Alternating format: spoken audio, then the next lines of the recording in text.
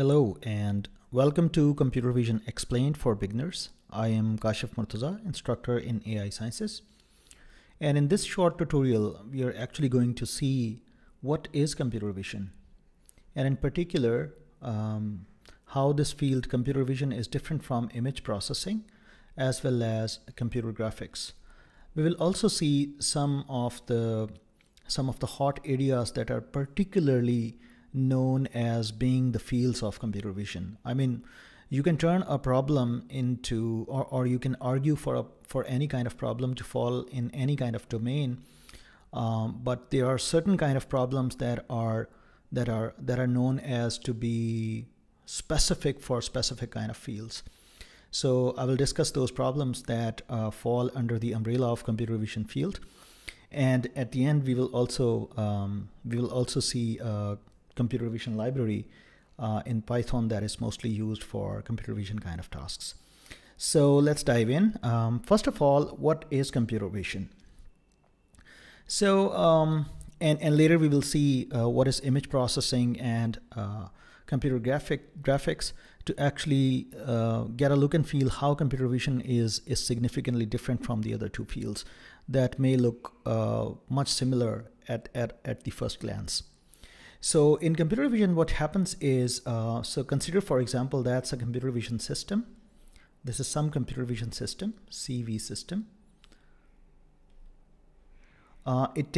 Sometimes it takes an image or maybe multiple images. Let's consider, for example, it takes an image. And this computer vision systems basically output a bunch of symbols. Maybe one symbol, maybe several symbols, or maybe for this particular image, it actually, the output of computer vision system is not necessarily another image. It may be, for example, in case of object recognition or object detection, it may be, for example, there exists an object here, and the output of the system might be the class category, which is like, let's say, person. That's one output. The other output is the bounding box, for example, the x coordinate, y coordinate, and width and height of the person. For example, 22, 47, maybe width and height in this particular image coordinates maybe 60 and 41 maybe.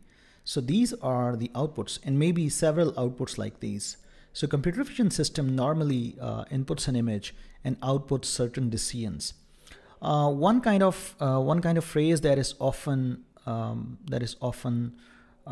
tied up with computer vision is computer vision actually solves the problem of what is where in the images. So given images, if you can solve where this what can be anything, any object, and where normally means what is the position of the object or multiple objects in different kind of images. The take home for this slide is computer vision actually takes an image and more generally a list of images. So maybe there are several images, and so again, the video is also a list of images, or the list may not be the list may contain images that may not belong to the same video, but in general it actually accepts a list of images and generate a symbol or a symbol table or something like that. Here, if you see, for example, in this particular animation, the input is a list of images, all are 2D images, and the output is a full 3D model of the images. Obviously, there is some overlap in the successive images, but here the input is really the images and the output is a 3D map, three-dimensional map. And this particular kind of problem is very, very famous in computer vision, sometimes known as 3D reconstruction. Yeah, so input is image or a list of images, and the computer vision system actually generates out as an output certain kind of symbols. In contrast, in image processing, what happens is, let's say this is image processing system, in contrast, what happens in image processing system, or the problems it really tackles, is the input is image or a list of images again, and the output of this system is also another image. Consider, for example, you have an image and you want to sharpen the image. You want to highlight the details of the image where the differences in the nearby are higher. You want to stretch the contrast of the image pixel by pixel.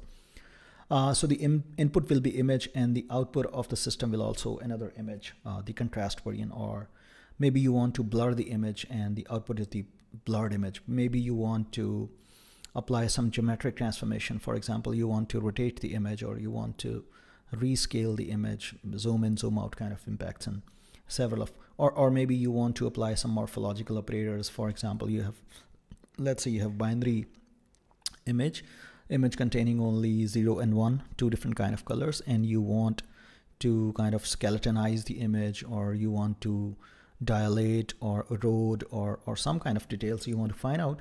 But at the end of the day, it will take a list of images or one image, and it generate the corresponding list of images or one image in general.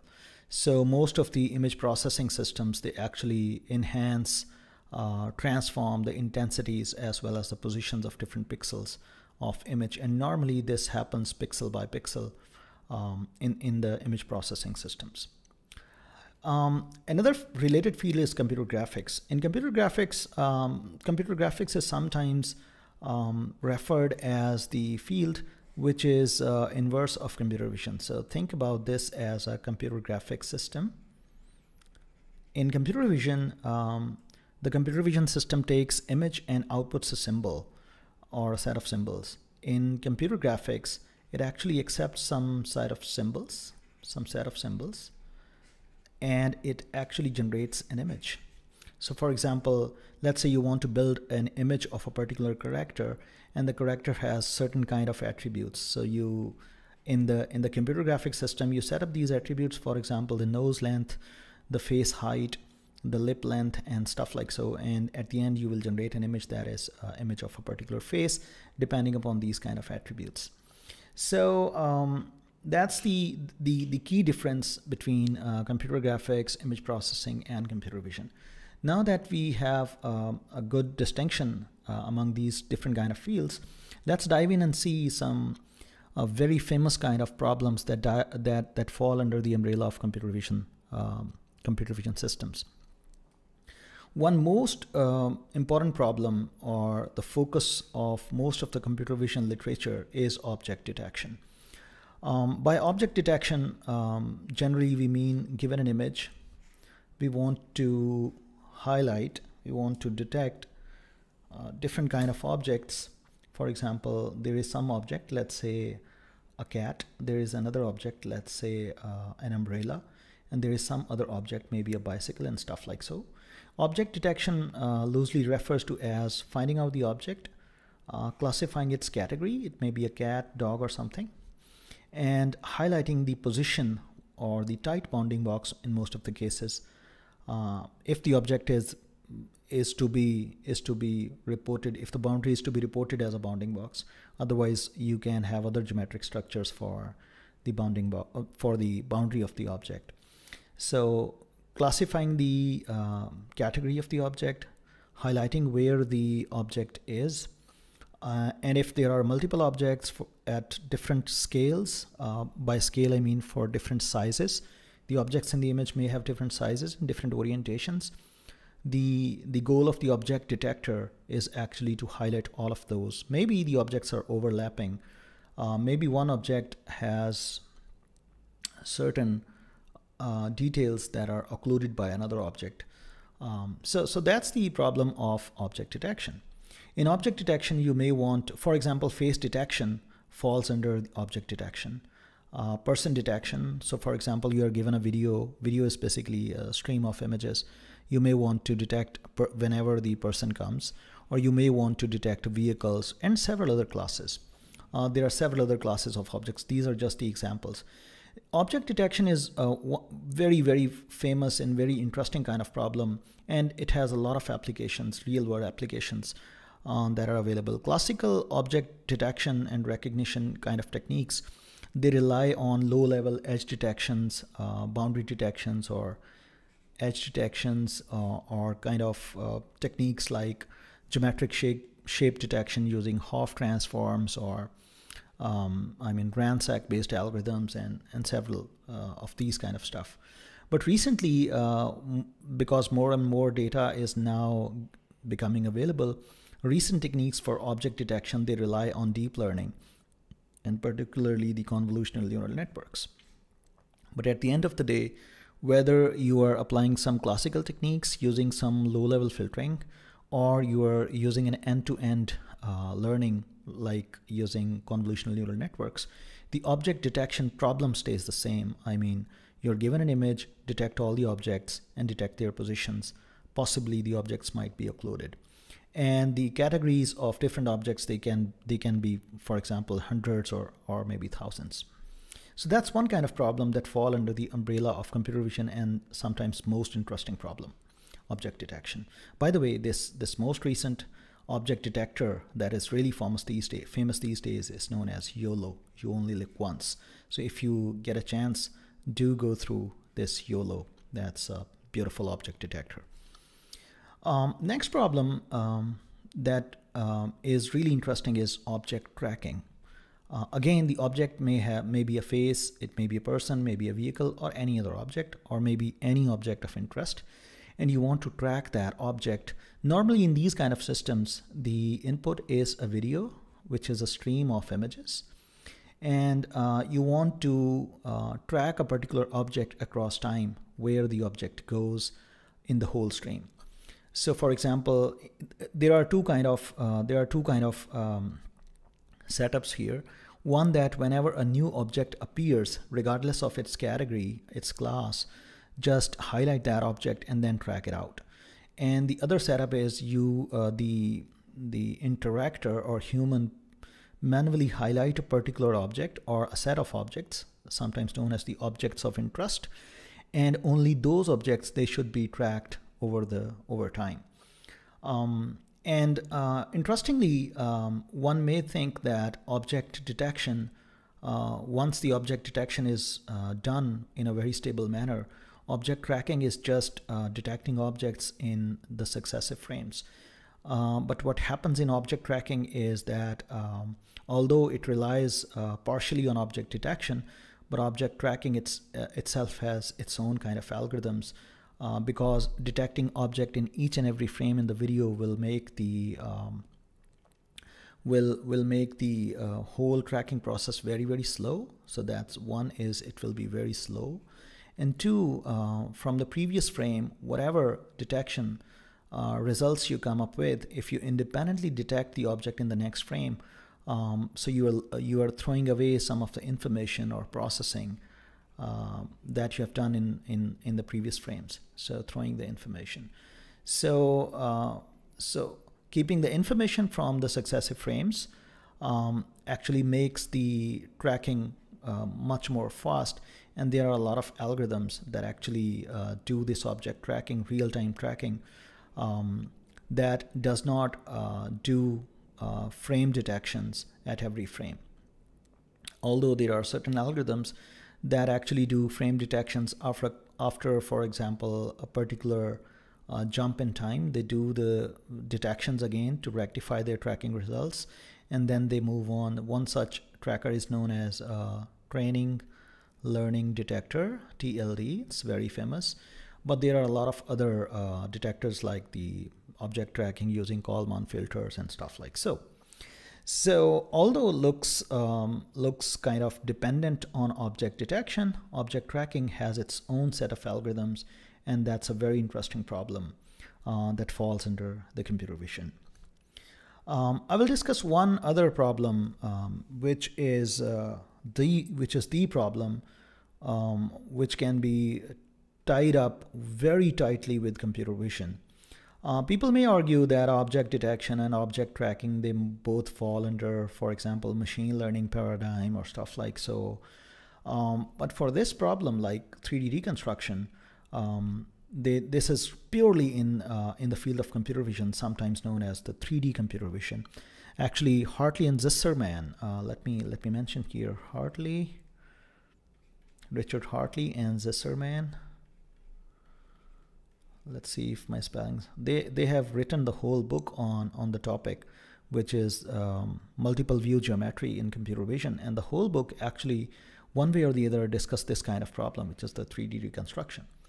So the idea here is that given an image or a set of images, the system, which is the 3D reconstruction system, actually generates the 3D points.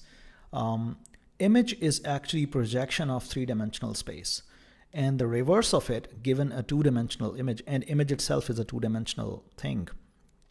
Given a two-dimensional thing, if you can find out the three-dimensional geometry back, maybe the relative geometry with respect to certain object origins, or maybe absolute geometry with respect to a fixed world coordinate system. But that problem is known as 3D reconstruction and is very famous and sometimes really required. Think, for example, you want to build a system that actually you want to wear certain kind of clothes, branded clothes, and you want to see whether they fit on your body very well or not. And let's say you want to build a system that allows you to check the body fit of a particular clothes depending upon a mobile app or something like that. So for example, you select a particular kind of t-shirt, for example, and you just want to see how the t-shirt will look like on your body without actually wearing the t-shirt. That actually requires the 3D model of your body. Well, if this is only you who is really an interesting person, one can manually mark or model your body. But if you want to spread your business in millions of people around, you cannot go and actually mark the body manually. What you can do is you can take certain pictures of the body, and then you actually build a 3D model for that. And this 3D reconstruction problem can be multi-camera, in which the image was taken from several cameras. Single camera, sometimes called single view reconstruction, where the image is taken by only one camera. And both of these setups can be with the static camera or with the moving camera. It's a very, very interesting problem. Last, I should mention one very powerful framework or package that is available in Python, sometimes known as OpenCV. It is available in several languages, in C++, in Java, in C#, and in Python as well. So let's have a look at a very simple example of, let's say, edge detection in OpenCV, just to give you a look and feel how the how OpenCV actually works. So let's go in Python and see how OpenCV actually works. So let's import certain packages. Import CV2, that's for OpenCV. Obviously, you have to install OpenCV. OpenCV does not appear as pre-installed in MATLAB. So another library, matplotlib, just for plottings and image displaying, .pyplot as PLT. So let's load these packages. Let's see if we have a certain image as a data set. Yes, this image is available. So let's pick up this image and let's see how actually can we read this image. So im is equal to cv2.imRead, and here you certainly actually mention the path of the image and the image is read. Now you can obviously display the image plt.imshow. What this OpenCV does is it actually reverses the channel of RGB to BGR, but let me just display the image as it is. So you can now see the image like this, although the original image has different kind of channels. Let me actually rectify that channel. So plt.imshow cv2.cvt convert color. So convert color of my original image from cv2.color_bgr to RGB. And now if you see the image, it will look like the original form. I mean, the different libraries, they read image in RGB or BGR format. Let's actually detect the edges of this particular image using OpenCV. Let's just do that. So image, edge image, let me call that as E equals cv2.cany. That's one very famous edge detector. Edges are the pixels in the image, boundary in the image, where the intensity or the boundary, I mean, they define the boundary where the intensity in the neighborhood changes very abruptly. I mean, very large change in the neighborhood. So cv2.cvt color m cv2.color bgr to gray. So that's gray. Then we have to give certain thresholds. What is the minimum value for the gradient magnitude? What's the maximum value for the gradient magnitude? Let's say 50 and 200, and that's E. E is there, so let's see plt.imshow E cmap as, let's say, gray. So what you will now see is that the image with the pixels that are highlighted are those pixels that are kind of boundary pixels. So you can explore this OpenCV more for several computer vision tasks. That's about it. If you have liked this video, please press the like button and subscribe our channel and share this video with your friends. Hope to see you next time.